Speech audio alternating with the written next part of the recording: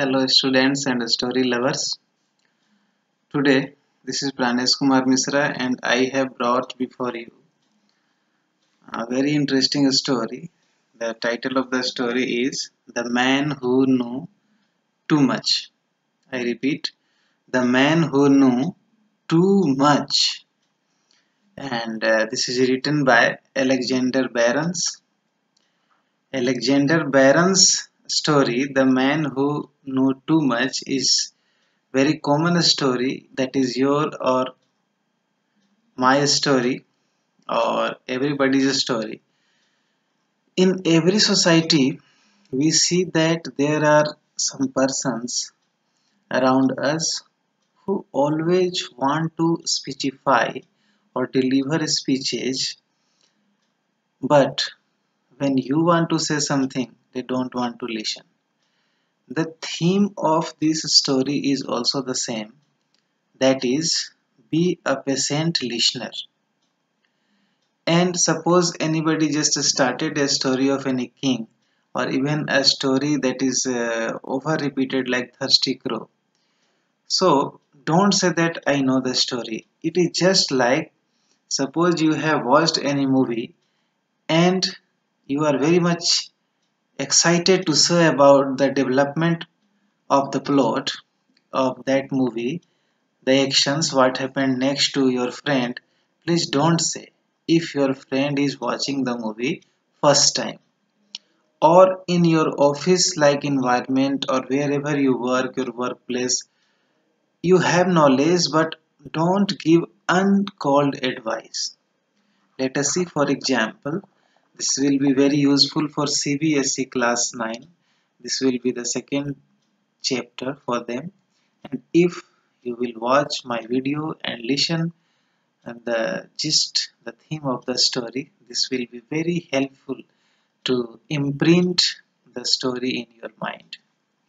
So whatever notes I have prepared, I am reading before you. Listen carefully. So once again, be a patient listener. It pays in life is thematic line. It is the story of a person. It is the story of a person called Private Quells. Private Quells. A lanky, stooping, and a frowning man through horn-rimmed spectacles. His appearance and his habit to deliver a detailed lecture over a topic shows two things. Number one, his knowledge. He is a knowledgeable person. Second, his behavior is just like a professor who go on giving the lecture. So he was nicknamed also Professor. He was nicknamed Professor. One reason was due to his look, wearing glasses, and another was that his lecture. He was a very keen observer of anything, very good reader, a knowledgeable person, but due to one habit that I already said, that he was not a patient listener, how he loses in his life, that we are going to share. So mind the words. Thus he was nicknamed Professor. At an army training depot, Private Quells was a soldier without rank, and due to his knowledge, everybody around or surrounding him thought that very soon he will get the rank. He said he had an intelligent reading over various topics. During a training, a sergeant was describing a function of a rifle. The mechanism of a rifle. And when the sergeant said the velocity of a bullet is 2000 feet per second, then encroaching in his field and without listening further, our hero of the story, Private Quells, interrupted that, sir, it is 2440 feet per second. He corrected his trainer's dialogue, his trainer's knowledge, because he said that he had intelligent reading. And the trainer frowns at him, but he continues. He was no doubt very sincere. His virtues, qualities, his means Private Quails, nicknamed Professor, his virtue and quality was really nice. He borrowed training manuals from his friends and read them in detail. Really, he had the depth of knowledge on various topics without doubt. And one more quality he had, his salute. His salute to the pay table was a model to behold.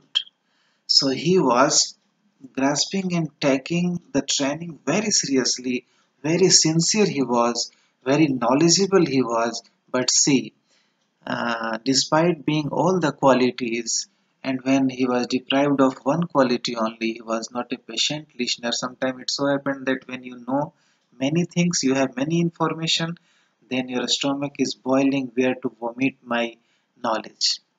And you miss, or I miss, when uncalled advice we start to give, we are disliked, and how we suffer in the life, the story is about the same.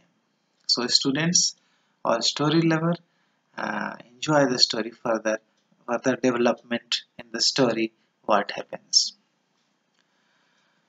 But whenever anybody made a mistake while doing anything, whenever anybody made a mistake, he had publicly corrected him.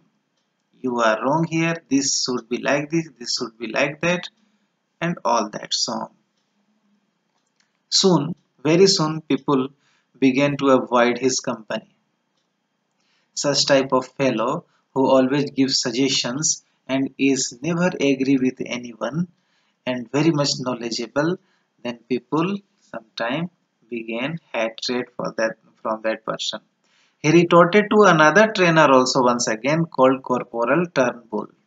Corporal Turnbull was there in the training depot once again to give the training on grenade, the bomb, grenade. The trainer said, the outside of a grenade is divided. He started to say about the grenade. Meanwhile, before he could complete his dialogue, our professor, so-called professor, put his nose there also. He said that into 44 segments, sir. There he should have listened carefully. But he corrected him and said further. The trainer said nothing. He wanted to resume his points. He wanted to say further. He had a look on private quills and further he wanted to say. Just he opened his mouth to say something. And once again our professor, private quills, began to say about grenade, that is like this. And by the way, corporal, you shouldn't have started with the characteristic of grenade. You must have started with the characteristics first. Corporal.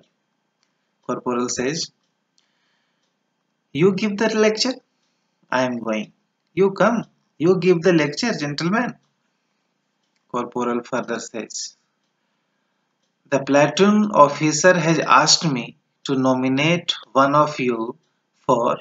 He pauses and he looks once again towards our professor, so-called, and the private quills, and then he paused, looks at private quills and continues for permanent cook house duties. Mind the words cook house duties. I have decided that private quills is just the man for the job. See, he was on the peak of the mountain and now he was on the ground. He was waiting for the rank in as an army officer, but he was made in charge of a cook house the kitchen, the mess. See the fall only due to he was a bad listener. He was impatient. He had overconfidence. And his problem was that he could not stop himself when somebody speaking before him. He always corrected the person, even the trainers, even his bosses, his seniors. Very soon, Professor was heard to the writer, since writer is narrating, Baron is narrating the story, and he was one of the soldiers. A familiar voice from the kitchen. Now he could be heard, Professor could be heard, a voice was coming from the kitchen, and the voice was the lecture on, yes, I protest unscientific and unhygienic method of peeling potatoes. There also he got the chance to deliver the dialogues specifying the moments and topics on how to peel potato. Means there also he is showing his knowledge in the kitchen. It was a matter of great laughter for the person who were outside listening, and the writer closes the story saying that we fled. Means writer and other persons who were listening his voice from there, they fled from there because they feared that now after his lecture he will come out and he will find us and he will start his another set of lectures. Thus ends the story and the theme of the story. While I recommend you to go through line by line so that you can catch the beautiful, useful vocabs that Baron has used here. And friends, this is your story, this is my story, this is our story. We must be a patient listener. We never be should be confident, and never give uncold advice before you are asked to.